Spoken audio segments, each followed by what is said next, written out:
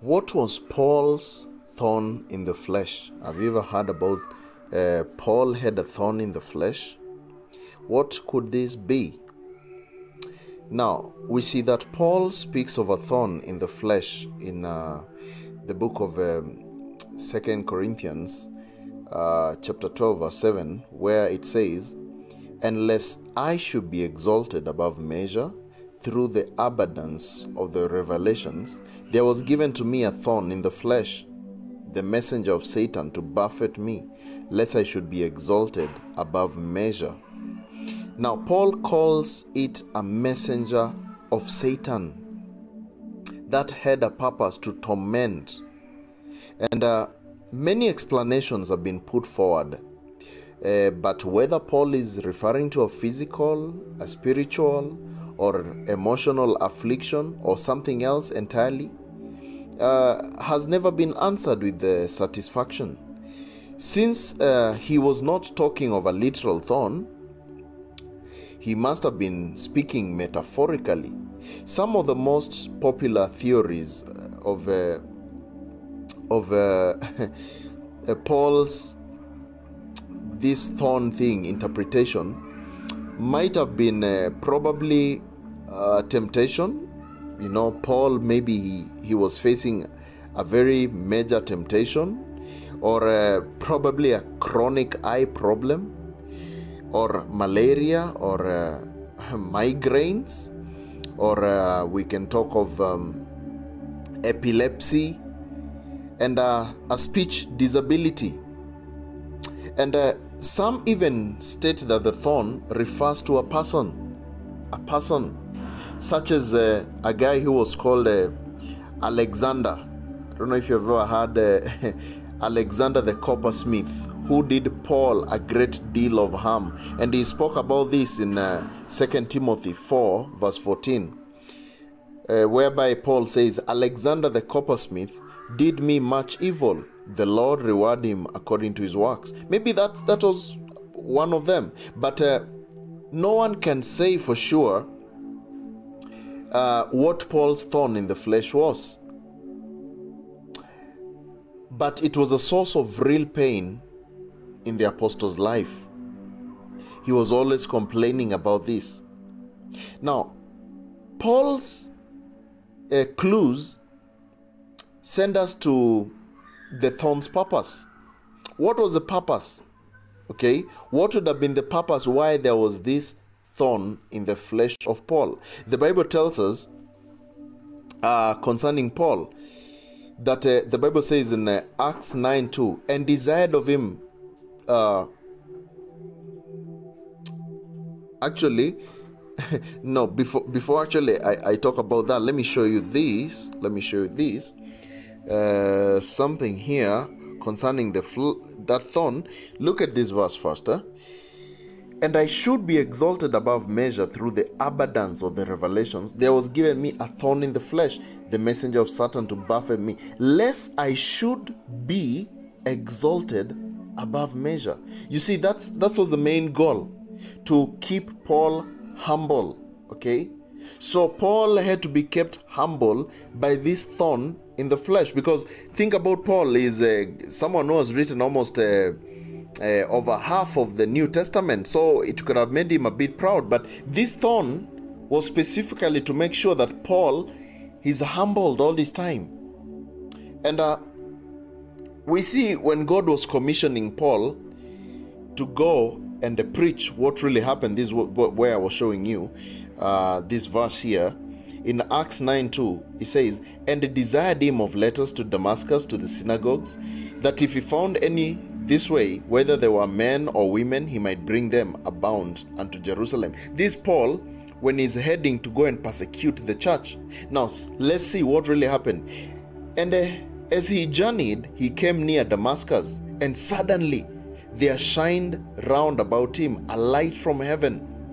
And he fell to the earth, and heard a voice saying unto him, Saul, Saul, why persecutest thou me? And he said, Who art thou, Lord? And the Lord said, I am Jesus, whom you persecute. It is hard for thee to kick against the pricks. And we continue.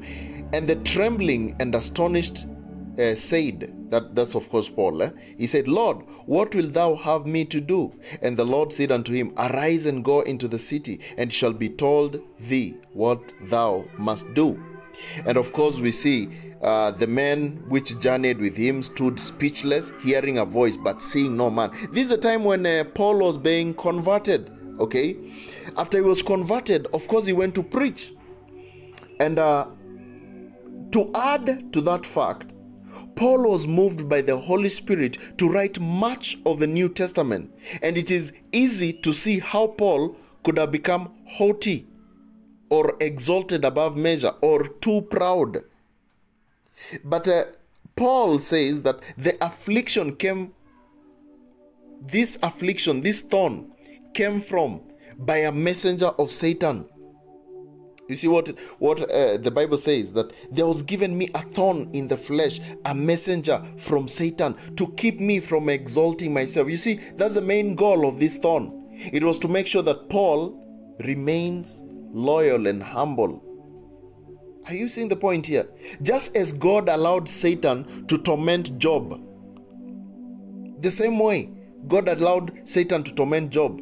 In the book of Job, chapter 1, verse 1 to 12, you can go and read there. But God allowed Satan to torment Paul likewise, so that God can be able to pass, his message for his own good purpose. You understand? So we understand no one likes to live in pain. Nobody likes to live in pain. Paul sought the Lord 3 times to remove this source of pain from him. He prayed and told God, please remove this pain. And we can see this in 2 Corinthians 12, verse 8 to 18. I'll just read you the first part. He says, for this thing I besought the Lord thrice. You see, Paul is calling upon God 3 times that it might depart from me.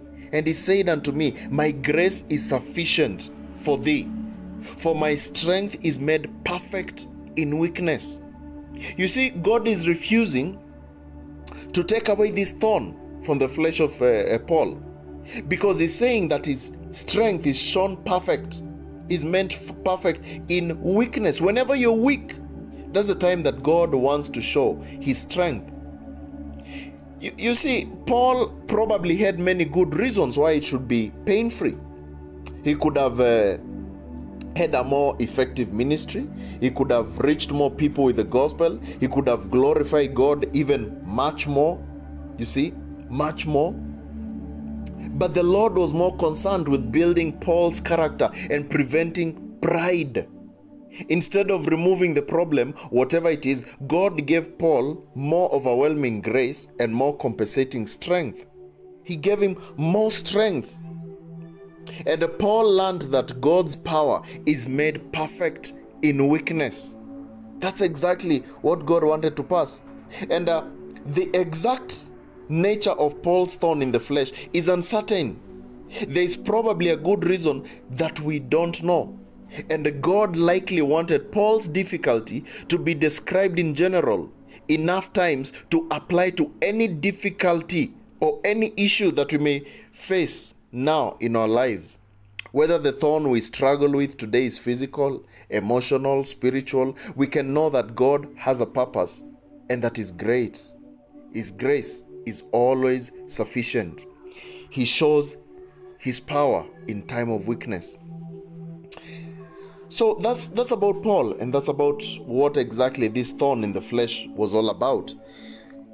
Of course, nobody knows exactly if it was physical or spiritual, but we understand it was from a messenger of Satan. And if you're still there and you don't know the gospel, you're not still saved, please get saved. This is the time that you need to change, and because the time is near. And the only way you can be saved is through the gospel. And many people don't really understand what the gospel is. The gospel is the good news. It means good news about what Jesus did for us at the cross. Jesus died for us at the cross. He was buried and rose again, the 3rd day according to the scriptures. So if you believe in Him, you'll not perish, but you'll have everlasting life. All you need to do is understand that fact and believe it, and then you confess what you've believed. You see, the sinner's prayer does not save. That's why just praying a prayer cannot save you. But you have to understand You have to know that you're a sinner, you hear the gospel, you understand the gospel, and then you believe the gospel and you confess what you've believed. So the aspect of prayer is just a confession of what you've believed. So it's very important for you to hear, understand, and believe, and then you confess. Just tell Jesus that, Jesus, now I understand that you died for my sins, you're buried and rose again the third day according to the scriptures. And once you do that, my friends, you're saved, sealed, and sanctified unto the day of redemption. So if you enjoy these videos, please, you can give them a like. You can also share and subscribe to watch more videos. And also at the description below, we have a couple of other channels outside YouTube where you can go and check them out. And also share the message to other people. Let them also hear about the good news of Jesus Christ. God bless you and have a blessed time.